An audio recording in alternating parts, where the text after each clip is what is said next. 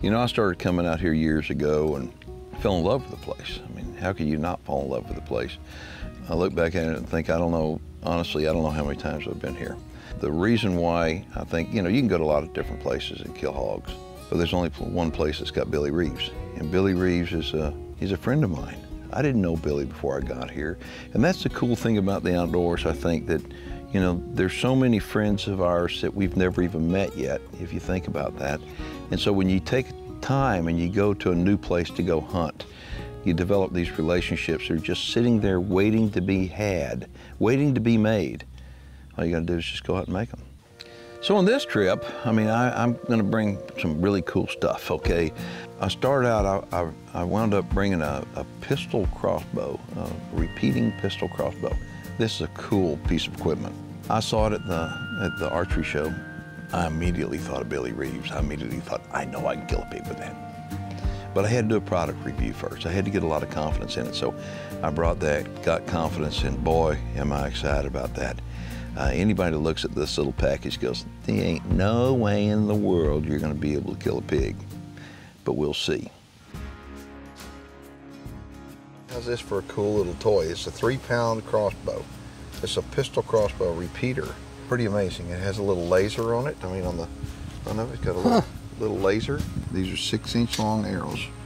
Okay, you cock it like that. Oh, and it slides under the arrow. Yeah, it slides under the arrow with the magazine, pushes down so it's in the barrel right here. And so you find you a nice target and you settle on it. You put your little red dot there and you... What do you think of that? That's cool. Now, in addition to the field tips, we have hunting arrows. And I want to see if I can kill a hog with this.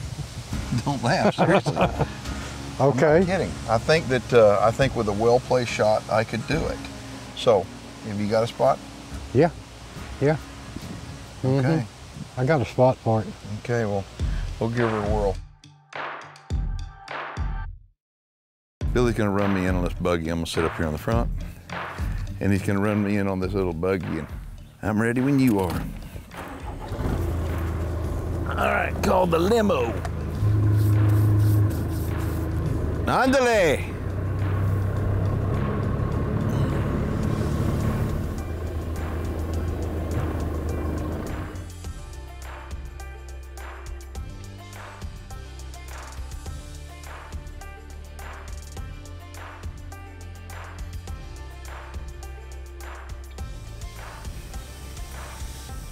It's beautiful.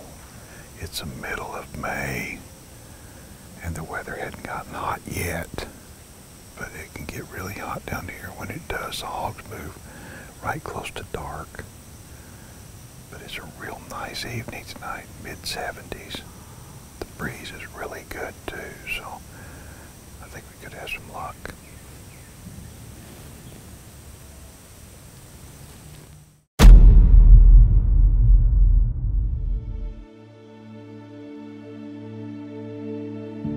Pigs are the greatest. I mean, as a hunter, you know, we didn't have pigs when I was growing up to hunt. And now, like in the last 30 years, it's like they've exploded. They say there's 2 types of places, those places that have pigs, those places that soon have pigs. Well, I'm telling you what, pigs make hunting a year-round endeavor now. All right, so there's the hunting arrow right there. Take a look at that little broadhead, razor sharp. And I'll load it right in this magazine here. And if you watch the product review that I did on this, that we've got on our YouTube channel, you'll notice that I had a sight mark red dot sight on it. I've taken that off, and I have a laser on the front of it now, and it is dead on. And I'm hoping that a hog comes in. I see him good enough to where I can get him right down here below. We've got a reconic camera sitting there to hopefully gather some footage of this, and I hope to be able to send an arrow to the promised land and knock him out with a one-shot punch. We'll see what happens.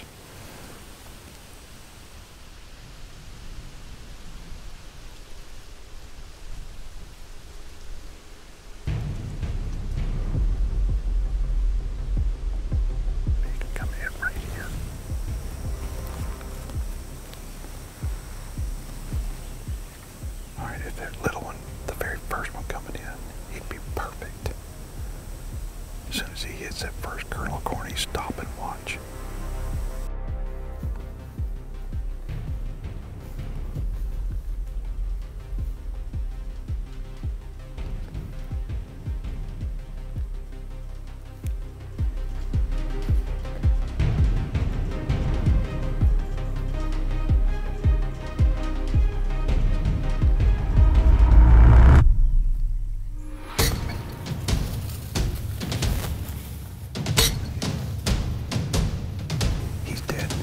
He doesn't even know it yet. He's dying. He's dying. He's dying.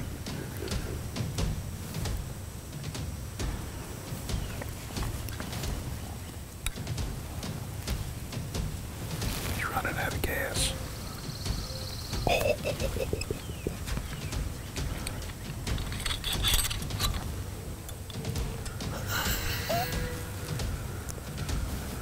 We did it. I'd shot this thing hundreds of times and doing product review and got a lot of confidence in it. I knew it was accurate. I know that it shoots 220 feet per second, but it only weighs 3 pounds. Okay, is that adequate to kill a big pig? And I'm sitting here, I am blown away. Because, I mean, if I heard somebody doing that with that little crossbow, I'd call them bullcorn. There's no way. I think, I did it myself, and we got it on video. We can back it up. And the deal is, it's like, and it did it ethically, quickly. And so, how cool is that? Well, I've been hog hunting lots of different places, and I've seen a lot of hogs, but I've never seen the amount of hogs that they have at this place. And you're gonna see for yourself on this video, there are hogs like that you've ever seen. And I think probably the proximity to Houston is the reason why. The Houston Intercontinental Airport seriously is 15 minutes right back there. And so, I mean, there's another hog back over there about 100 yards back to the brush.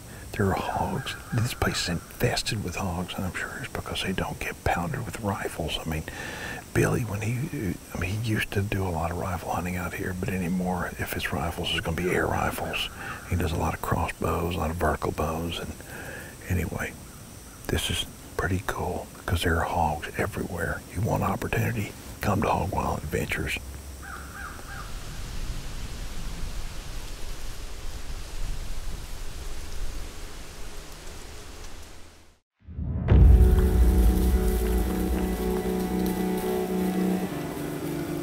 Let's wait until they get right under us, Johnny.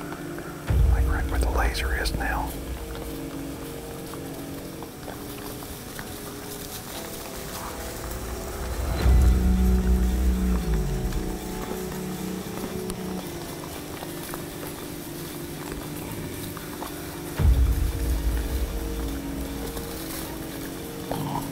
This one right here. You want it?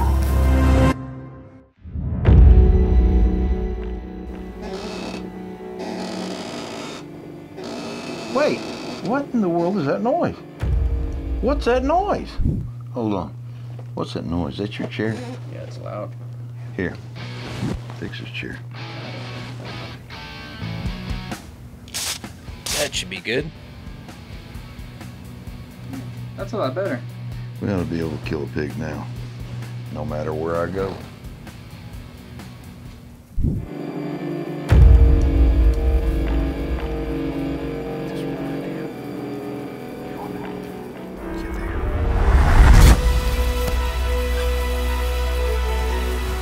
Keep on it, keep on it.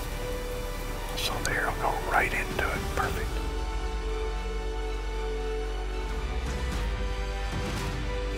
It's going down. It's going down. What do you think about that, big boy?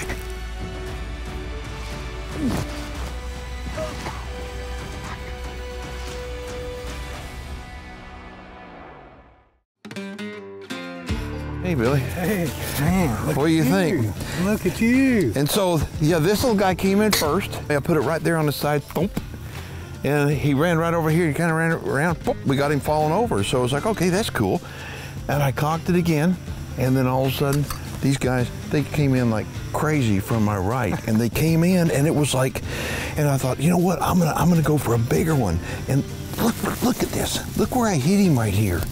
I mean, look at this projectile.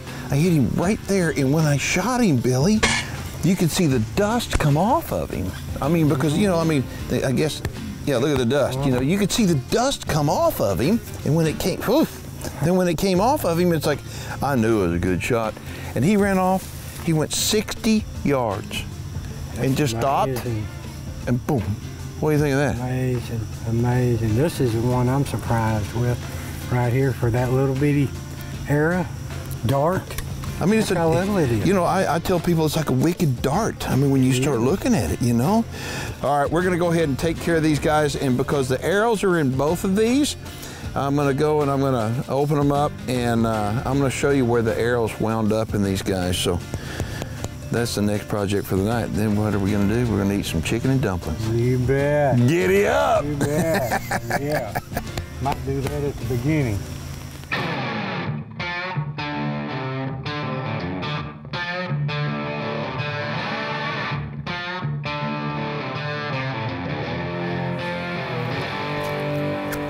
I've had lots of knives in my lifetime, but I've never had a knife that will last like a diamond blade. A diamond blade is friction forged, and that's a special process in which they harden the blade, and therefore it stays sharp for a long time. Now, that's saying something. All right, somewhere in here there's an arrow. Let's just see if we can find it without getting in trouble. Oh, oh, oh, I got it. I got it. Looky here, Billy Reeves.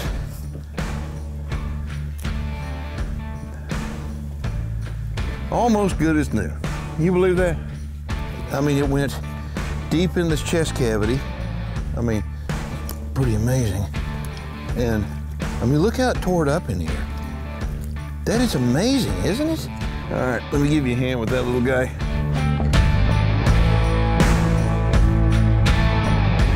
People that wind up or just getting into hunting, hogs are really, really wonderful animals to start hunting. And the reason why is because they're affordable, they're plentiful. You can hunt them in all different kinds of, in different states and with different methods. They're delicious to eat. And they're pretty doggone smart. You hunt hogs and it'll, if you become a good hog hunter, you'll become a good deer hunter, I promise you. Don't you think, Billy? Oh yeah, definitely. I mean, hogs have got a good nose on them. They got pretty doggone good eyes. A lot of people don't think they got good eyes, but they got pretty good eyes. Let me get this up out of your way.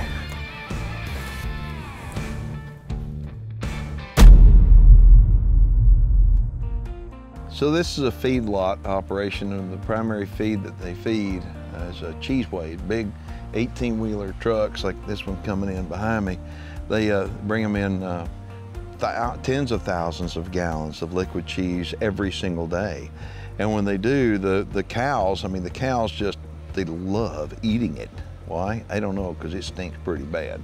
But these guys will come in and they squirt that stuff on the ground, and there's a river, an intermittent river that runs through Hog Wild Adventures, and that river flows depending upon how often these trucks come out here, all right? And that river, I've got a name for that river. It's the River of Cheese. Another thing that I wound up bringing was a pneumatic crossbow. Now this pneumatic crossbow is quite heavy, weighs 12 pounds, and it's powerful, and you can't cock it. It's so strong. So how do you cock it? Okay, with air, pneumatically. You push a button and the limbs go, how cool is that? So anyway, I got that, and then to top that off, I wound up putting a Pulsar thermal trail rifle scope on it, and I think that's pretty dang cool. Hunting with thermal is about the coolest thing I've ever done. And there's a learning curve with it. You got to figure out how to operate it, and there's lots of buttons up on the top of it. It's really pretty simple. It kind of looks intimidating, but it's pretty simple. And the reason why I say you got to learn these buttons during the daytime, because at nighttime is not the time you want to be learning. You don't want to be learning when you're actually hunting. And so when you're hunting, you know, I use the trail rifle scope on my gun or my crossbow, and I'll wind up using the Helion, which is a monocular. Both of them are pulsar pieces of equipment, and they're phenomenal. And what I'll wind up doing is, typically I have a dedicated rifle with nothing but the pulsar trail rifle scope on it. That way I can use it during the daytime if I want to, or I can use it during the nighttime, but it records. They now have them with a laser rangefinder, and they're an incredible piece of equipment. There's one place I can always rely on going to and seeing some action, and it's my old wood pile. And this old wood pile, I mean, I've killed a lot of hogs out of this wood pile. And so it's just a matter of time to sit in the wood pile and wait. Now, the drawback to that is that there's a lot of cattle around there. This is a feedlot operation. I mean, they've got lots of cows. And there's a danger when you're hunting around cows. You don't want to shoot a cow, of course. But a lot of hogs were right there in the way I could not shoot. There's no way, because I didn't want to take a chance again and shoot a cow. So I got to be patient and wait and wait and wait.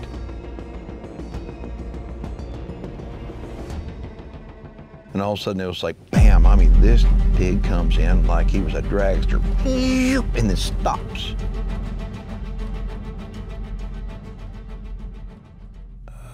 He's right behind a rock. I don't have a shot.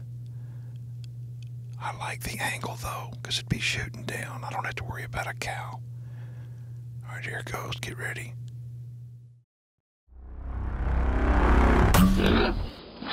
Nice, nice. Okay, look, watch him, watch him. And so he takes off, and I mean, everybody in the field got startled. And when you start thinking about it, I mean, that makes a lot of noise. It's nice and peaceful and quiet. The only noises out there are the pigs chasing each other and the cows mooing. And I mean, this hog is running out there, running out there, and running out there. And I think, I know I hit him good, and all of a sudden, he runs out of gas. Well, this turned out pretty cool. I wanted to shoot a hog. I had no idea that it was going to be this big. This is probably about, let me raise up this crossbow, probably about 160 pounds. I mean, it is stout, and take a look where I hit it, right here on this front of the shoulder. Now, the thing about it is, I want to tell you, I've been coming out here to Hog Wild Adventures for many, many years, and I always thought they had a lot of hogs. They do have a lot of hogs, but until I got my hands on the pulsar gear, I never really knew how many hogs they had. And it's absolutely stupid with hogs. I mean, it's no wonder that you have opportunity after opportunity. Every hunter that comes out here has multiple opportunities. And you can really see it with the pulsar gear. And I want to put in a little plug. If you've ever thought about buying pulsar gear, first off, it's the best thermal vision equipment that there is. I want to encourage you to check out the folks over at Superior Outfitters. Now, they have a store in Tyler and Longview, but they'll also sell it to you over the telephone. Pick it up, call them, and they don't charge sales tax. If you live outside the state of Texas, they don't charge sales tax, and they'll ship it right to your door. And the prices, you cannot beat the prices at Superior Outfitters. So I want to put in a plug for them. And I want to put in a plug for Billy Reeves. Billy is a longtime friend. He's got the best hog hunting, in my opinion, that I've ever been to. And if you want more information about coming right here to Hog Wild Adventures, we'll have his telephone number coming up. Give him a call. He'd love to hear from you. My name's Keith Warren, and thanks for watching.